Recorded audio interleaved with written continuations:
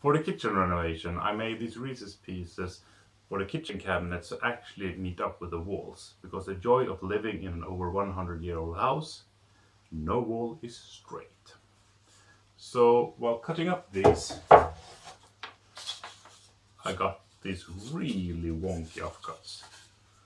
I mean, look at it, not really straight anywhere.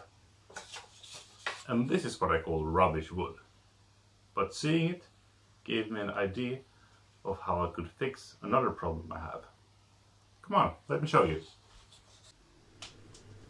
Everyone else is asleep, so I gotta be quiet. But this is where we charge our phones and our tablets. And it's just a mess.